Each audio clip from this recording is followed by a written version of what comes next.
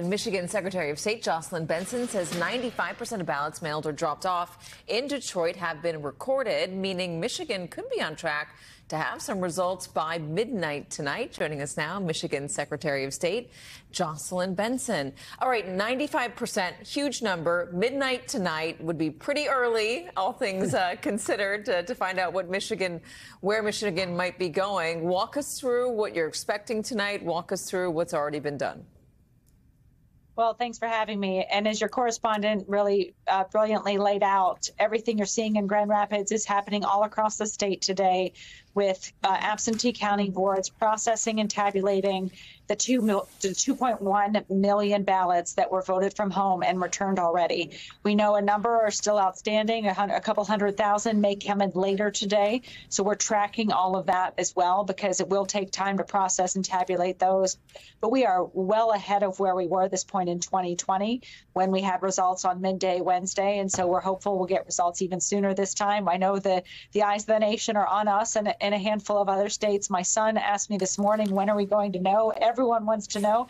And so we appreciate that. And our clerks are doing their best to accurately, securely, and efficiently tabulate all the ballot votes. Secretary, why do you think it's going to be so much faster this time around? Because we've been telling people for weeks now, a long time, that they got to have patience. We could not get the results for a few days. After all, in 2020, we got the results on Saturday for the entire election. Do you believe this election is like 2020, or do you believe this election is more like 2016 in terms of the speed with which the tabulation is done?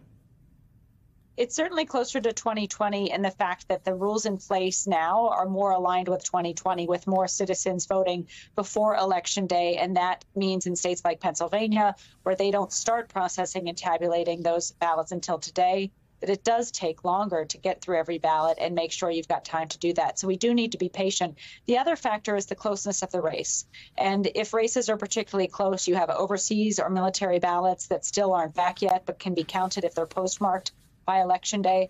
Those might take some time to get in and pre-process and tabulate, and that can delay results even further. So the closeness of the race will affect it as well. But we'll have an update for everyone at 9 Eastern tonight in terms of how many outstanding ballots we see, and you'll start to see early voting results, ballots voted today coming through, as well as some of those absentee ballots that were tabulated already, all released around just after the polls close at 8 p.m. tonight, and then, of course, 9 p.m. for our 4 counties Central Time.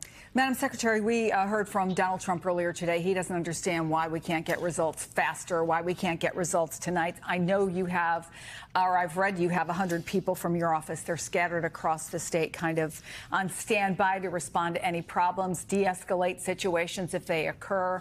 What have you heard so far at polling places, and what are you prepared for?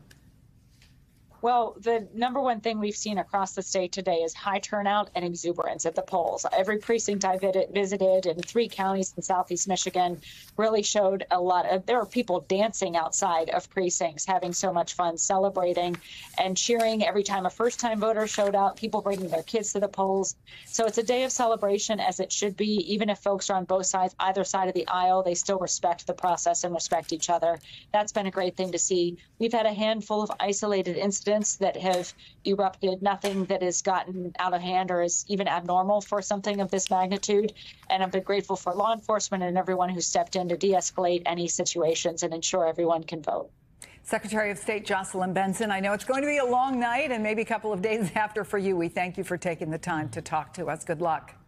Sure, always a pleasure. Happy Election Day. Thank you.